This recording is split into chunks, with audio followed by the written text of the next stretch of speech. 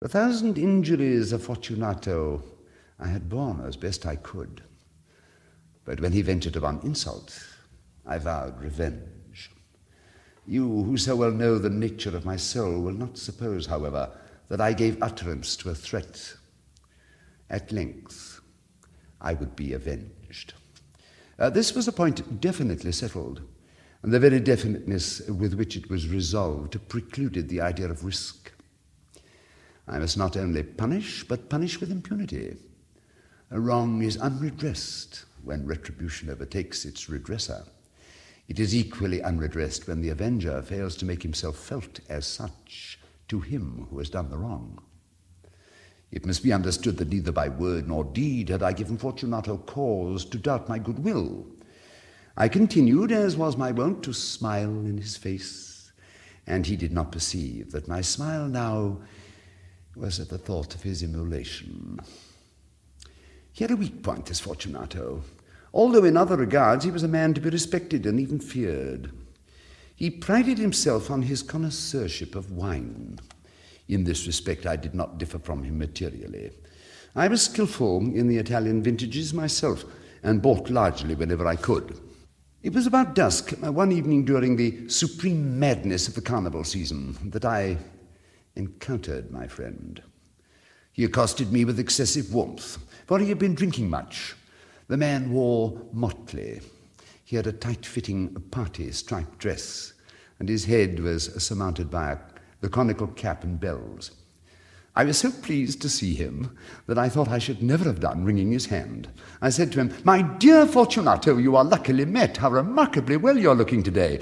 But I have received a pipe of what passes for Amontillado, and I have my doubts." "How?" said he. "Amontillado? A pipe? Impossible. In the middle of the carnival?" "I have my doubts," I replied. "And I was silly enough to pay the full Amontillado price without consulting you in the matter. You were not to be found, and I was fearful of losing a bargain. Amontillado? I have my doubts." "Amontillado?" "And I must satisfy them." "Amontillado?"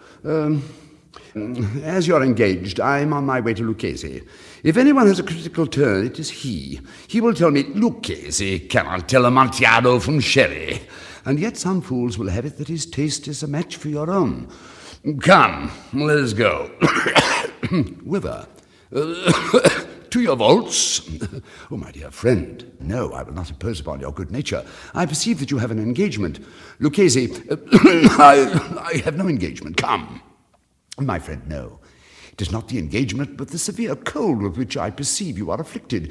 The vaults are insufferably damp. They are encrusted with nitre. Let us go, nevertheless. The cold is merely nothing. Amontillado? Oh, you've been imposed upon. And as for Lucchese, he cannot distinguish sherry from Amontillado. Thus speaking, Fortunato possessed himself of my arm. Putting on a mask of black silk and drawing a roquelaire closely about my person, I suffered him to hurry me to my palazzo. There were no attendants at home. They had absconded to make merry in honor of the time. I had told them that I should not return until the morning, and had given them explicit orders not to stir from the house. These orders were sufficient, I well knew, to ensure their immediate disappearance, one and all, as soon as my back was turned. I took from their sconces 2 flambeaux, and giving one to Fortunato, bowed him through several suites of rooms to the archway that led into the vaults.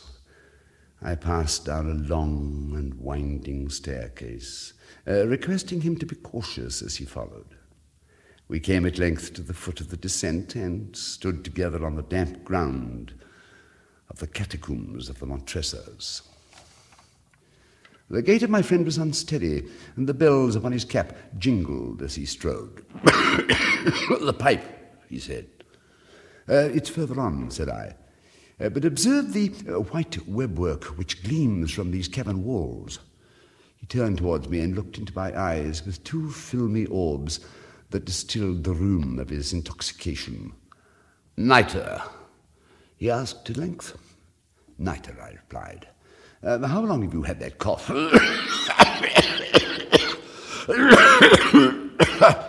My poor friend found it impossible to reply for many minutes. "It's nothing," he said at last. "Come," I said. "We will go back. Your health is precious. You are rich, respected, admired, beloved. You are happy as once I was. You are a man to be missed. For me it is no matter. We will go back. You will be ill, and I cannot be responsible. Besides, there is Lucchese." "Enough," he said. "A cough is a mere nothing. It will not kill me. I shall not die of a cough." "True," I replied, "but you should use all proper caution. A draught of this Medoc will defend us from the damps." Here I knocked off the neck of a bottle, which I drew from a long row of its fellows that lay upon the mould. "Drink," I said, presenting him the wine. He raised it to his lips with a leer. He paused and nodded to me familiarly, while his bells jingled. "I drink," he said, "to the buried that repose around us." "And I to your long life." He again took my arm, and we proceeded. "These vaults," he said, "are extensive." "The Montresors," I replied, "were a great and numerous family." "Oh, I forget your arms." "Ah. A huge human foot d'or in a field azure. The foot crushes a serpent rampant whose fangs are embedded in the heel." "And the motto?" "Nemo me impune lacessit. No one provokes me with impunity." "Oh, good," he said. The wine sparkled in his eyes and the bells jingled. My own fancy grew warm with the Medoc. We had passed through walls of piled bones with casks and puncheons intermingling into the inmost recesses of the catacombs. I paused again, and this time I made bold to seize Fortunato by the arm above the elbow. "The night," I said, "see, it increases. It hangs like moss upon the vaults. We are below the river bed. The drops of moisture trickle among the bones. Come, we will go back ere it is too late. Your cough." "It's nothing," he said. "Let us go. But first, another draught to the Medoc." I broke and reached him a flagon of de Grave. He emptied it at a breath. His eyes flashed with a fierce light. He laughed and threw the bottle upward with a gesticulation I did not understand. I looked at him in surprise. He repeated the movement, a grotesque one. "You do not comprehend," he said. "Not I," I replied. "Then you are not of the Brotherhood." "How?" "You are not of the Masons." "Yes, yes," I replied. "Yes." "You? Impossible. A Mason?" "A Mason," I replied. "A sign," he said. "It is this," I answered, producing a trowel from beneath the folds of my roquelaire. "Ah, you jest!" he exclaimed, recoiling a few paces. "But let us proceed to the Amontillado." "Be it so," I said, replacing the tool beneath the cloak and again offering him my arm. He leaned upon it heavily. We continued our route in search of the Amontillado. We passed through a range of low arches, descended, passed on, and ascending again, arrived at a deep crypt in which the foulness of the air caused our flambeau rather to glow than flame. At the most remote end of the crypt there appeared another, less spacious. Its walls had been lined with human remains, piled to the vault overhead in the fashion of the old catacombs of Paris. 3 sides of this interior crypt were still ornamented in this manner. From the 4th, the bones had been thrown down and lay promiscuously upon the earth, forming at one point a mound of some size. Within the wall, thus exposed by the displacing of the bones, we perceived a still interior recess, in depth about 4 feet, in width 3, in height 6 or 7. It was in vain that Fortunato, uplifting his dull torch, endeavored to pry into the depth of the recess. Its termination the feeble light did not enable us to see. "Proceed," I said. "Here is the Amontillado. As for Lucchese, but he's an ignoramus," interrupted my friend, as he stepped unsteadily forward while I followed immediately at his heels. In an instant, he had reached the extremity of the niche, and finding his progress arrested by the rock, stood stupidly bewildered.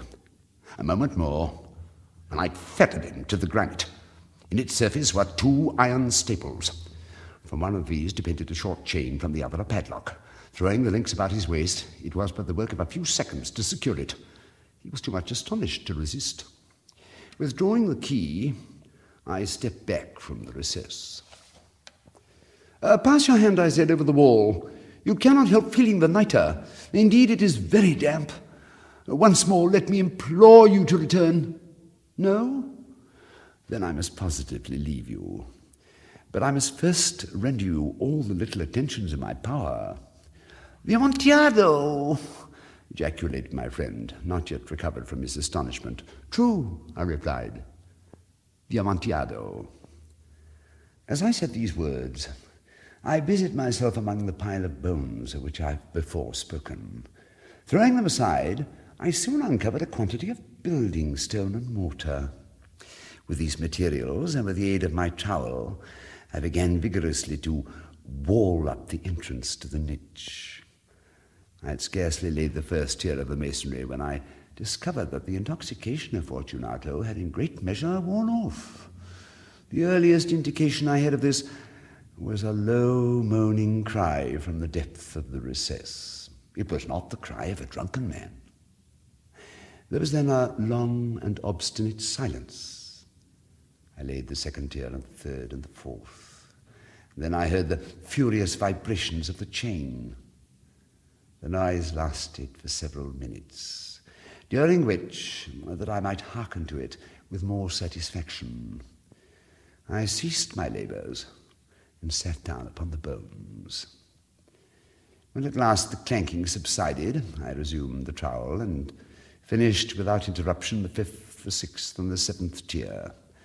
The wall was now nearly upon a level with my breast. I again paused, and holding the flambeau over the mason work, threw a few feeble rays upon the figure within. A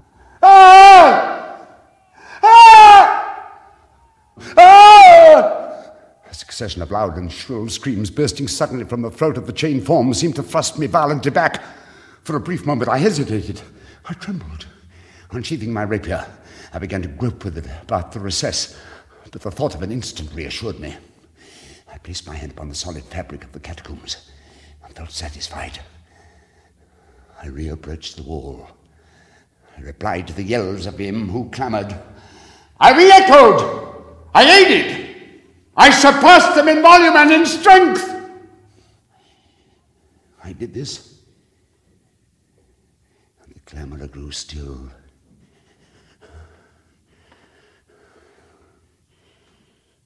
It was now midnight. My task was drawing to a close. I completed the 8th, the 9th, and the 10th tier. I had finished a portion of the last and the 11th. There remained but a single stone to be fitted and plastered in. I struggled with its weight. I placed it partially in its destined position. But now there came from out the niche a low laugh that erected the hairs upon my head. It was succeeded by a sad voice, which I had difficulty in recognizing as that of the noble Fortunato. The voice said, "A very good joke indeed. An excellent jest. We will have many a rich laugh about it at the palazzo over our wine." "The Amontillado," I said. "Yes, the Amontillado. But is it not getting late? Will not they be waiting us at the palazzo, the Lady Fortunato and the rest? Let us be gone." "Yes," I said, "let us be gone." "For the love of God, Montressor!" "Yes," I said, "for the love of God." But with these words I hearkened in vain for a reply. I grew impatient. I called aloud, "Fortunato!" No answer. I called again, "Fortunato!" No answer still. I thrust a torch through the remaining aperture and let it fall within. There came forth in return only a jingling of the bells. My heart grew sick. On account of the dampness of the catacombs, I hastened to make an end of my labor. I forced the last stone into its position. I plastered it up. Against the new masonry, I re-erected the old rampart of bones. For the half of a century, no mortal has disturbed them. In pace requiescat.